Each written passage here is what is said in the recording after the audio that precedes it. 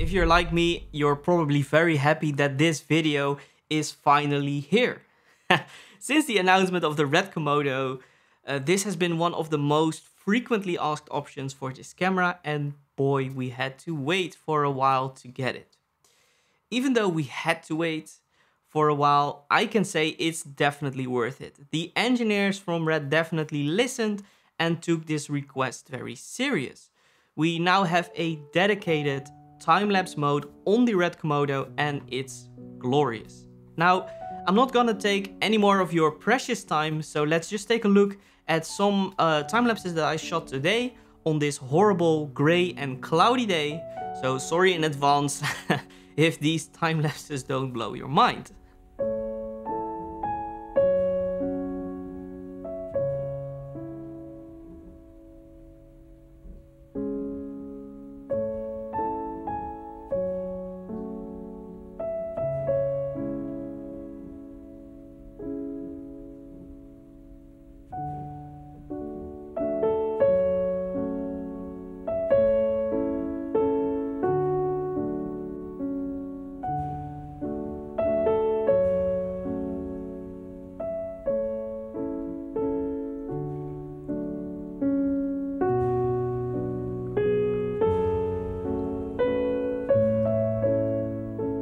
Let's dive into setting up the time-lapse mode on Komodo.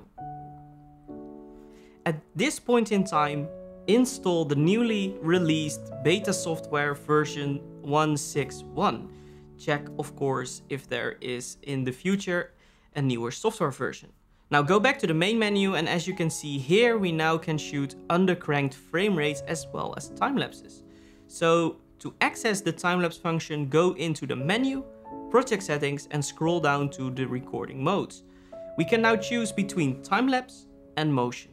Select time-lapse and now go back one menu. Select the time-lapse options and set your desired settings for shooting your time-lapse.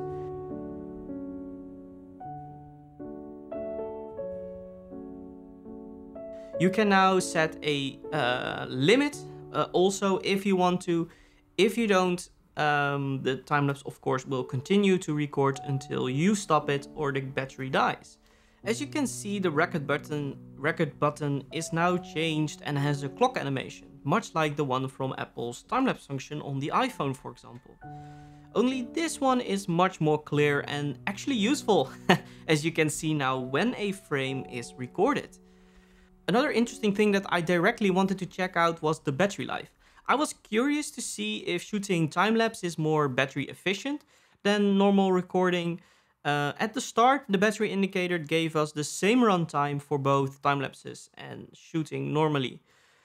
After shooting, it's safe to say that the time-lapse is less battery hungry than normal recording. This is to be expected, but still good to know. Now, unlike my Canon EOS R's internal time-lapse mode, the Komodo actually remembers the settings that I put in. So the interval, amount of frames per interval, and of course the limit of frames is being remembered. So that is great because it's always a pain to set up a camera time and time again if the standard settings are what you go for. So the settings that you always use.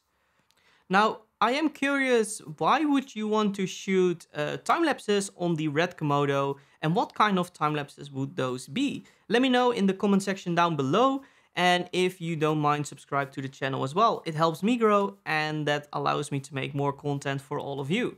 So thank you for that in advance. Okay, this is a recording after I did my initial talking headshots. So something that I found out is that in the middle of the recording of this talking head, my Komodo stopped recording for what I considered no reason. But what I found out is that I enabled the frame limit on the time-lapse mode.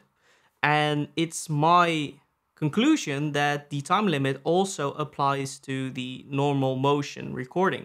So my recording stopped in the middle of me talking. Remember that at least for this beta software, to not enable the frame limit or shut it down after you shot your time-lapse, because this can of course cause problems which are quite annoying. So I am happy that I found this out now and not on set, just doing these talking headshots, but I thought it would be important for you to know. So take that in account of as well. Let's continue with the video.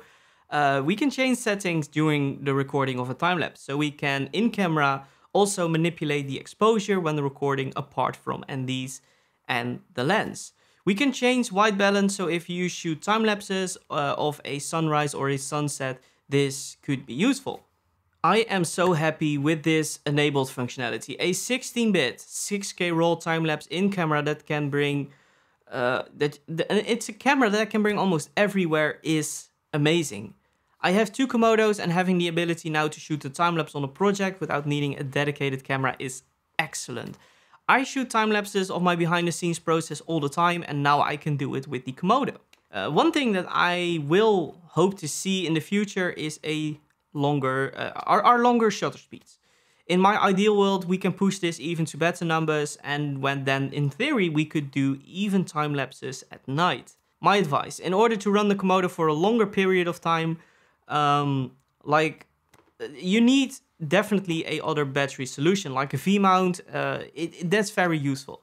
It's a longer battery life, and it's way quicker to charge when empty. Now that's it for this video. Thank you for watching, and again, consider subscribing, and hope to see you in the next video. Later.